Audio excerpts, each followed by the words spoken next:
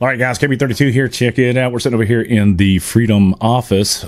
Yes, in the state of North Carolina. So I do a lot of traveling. You guys see me up there in the state of Pennsylvania and everything. So let me catch you up to speed on what's going on in the world of three gun. I just was notified by Mr. Ray, Mr. X-Ring himself, that man, we can't put optics on our shotgun. Thank God, because the things were not working out for the old shotgun with the optic on it. We're going to figure that out later on.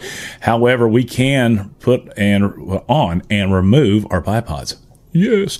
All right. So first thing before we start, I just want to give a big shout out to the guys over there at Trigger Tech, and we're going to be doing a review on this guy right here. This is the Trigger Tech Diamond, but this is zero creep. The other one, the regular Diamond, has a little bit of creep. This one has zero creep in it. Real excited about doing that. I also want to give a big shout out to my brother, Mike, Marine Corps pilot. Retired, all that cool thing. And he went from flying wide-body airliners to doing this. This is a thing called a charcuterie board. And what's pretty cool is we're going to put some bourbon on top of this and some jump wings, some other really cool stuff. But anyway, I just want to give a big real shout out to him. If you guys are interested in that, shoot me a link down below, man. Look at this. This is bad to the bone. If you are into firearms, that's the way it is. All right, so what are we doing here, guys? This has kind of been in the works for a long, long time. This is called the Constitutional Carry for North Carolina. Now, let me start off by saying constitutional carry is a really unique thing in that not only, well, North Carolina is an open carry state. If you can legally own a firearm, you can walk around with it on the outside of your body exposed, and you can go anywhere firearms are allowed. So that's pretty cool. I remember when I went up to Pennsylvania, everybody said, "Hey, we got open carry. Bet you guys don't have that." And I was like, "Yeah, we've had it for as long as I can remember." So anyway, tomorrow there's going to be a vote at the House on constitutional carry. Now, what's the big deal here? There's going to be a lot of anti-gun groups there who are going to be demonstrating against this. So there's kind of a call to action for the guys who are really hot and heavy into this thing. And I'm just going to read this. This is directly from the guys over there at Gun Owners of America. One of my favorite go-to action groups. They actually do what they say they're going to do. They take the money that they make. And I'm not trying to sell anything, but let's talk about this. Dear friend, all right, this week will be a huge week for your right to keep and bear arms in the Tar Heel State. The J2 committee hearing for HB 189 constitutional carry will be Tuesday at 11 a.m. Follow-on Rules Committee hearing later in the day. Exact times will not be known until after 11 a.m. with the J hearing. However, we expect my brother's over there messing around with stuff. You can just be still, okay? Thank you. Be still. You can leave if you want to. Okay, so he's going to walk out the door. This week, we need pro-gun people at the General Assembly who can overflow committee hearings wearing "We Support HB 189 Constitutional Carry" stickers. Stickers will be available on site. This is huge, guys. If you're available, it's going to be really cool if you guys could be there. Please note the opposition to this bill is organized and defiant. Of course they are. You got Moms That Make Action Now. They are evil, sadistic individuals.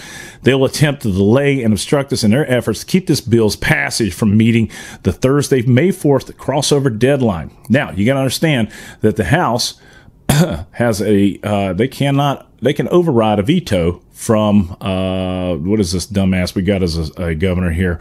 Roy Cooper. Of course, even a bipartisan supermajority legislative support, we expect anti-liberty, anti-gun Governor Cooper to veto this bill. However, your voices we will override his veto, just as we overrode his veto on SB 41.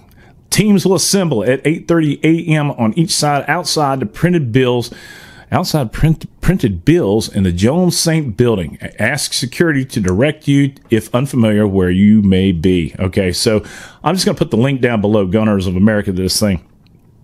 Otherwise, look for the two guys pictured here. All right, I'll post a picture right there. Roaming the halls of the legislature throughout the day. They won't be hard to find. The location of the J2 committee hearing is in the Legislative Office Building, room 544, beginning at 11 a.m. on Tuesday, May 2nd. Guys, this is pretty big.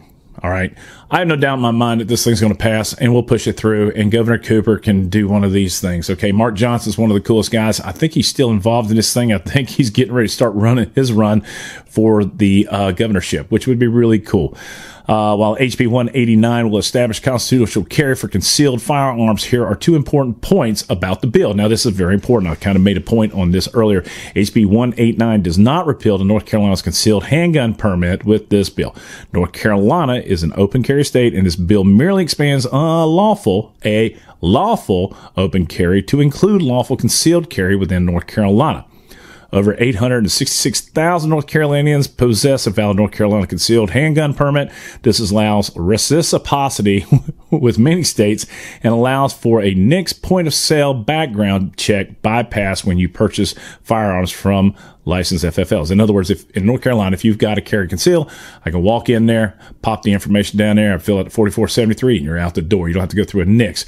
HB 189 does not allow prohibited persons to carry a concealed firearm under any circumstances, and we mentioned it before, legally allowed to carry a firearm. Only those individuals who can meet the conditions for the issue of a concealed handgun permit will be permitted to lawfully carry a concealed handgun in North Carolina without said permit under this bill. So there's give and take on this thing, okay? It doesn't mean anybody and everybody can carry one. You got to be able to legally own a firearm. If you cannot attend in person, please contact your state representative and urge the passage of HB 189. Thanks in advance for taking action. With your help, we can make North Carolina the 28th constitutional carry state. Andy Stevens, North Carolina State Director of Gun Owners of America. Love these guys. That being said, guys, let me know what your thoughts are down below. If you can make it out there, please do the link down there. If you want to make a donation to these guys, it'd be kind of cool if you did. With that being said, we always end them like this. God bless America. God bless his men, women in uniform, 24/7 for our freedoms. Freedom is not free. If you like the video, give it a thumbs up and subscribe if you haven't done so. Also, we're going to be doing a real quick review on this guy. Okay, I can't show you an actual installation, but I sure as can install it and show you the before and after. I'm actually running the TriggerTech Diamond, which has what they call a 2-stage. And Mark, no, it doesn't. It's kind of a creep, but this is zero creep. Y'all be good. I'm KB32, and in the infamous words of the real Cobra Burnout, I'm out of here. Boom! There you go.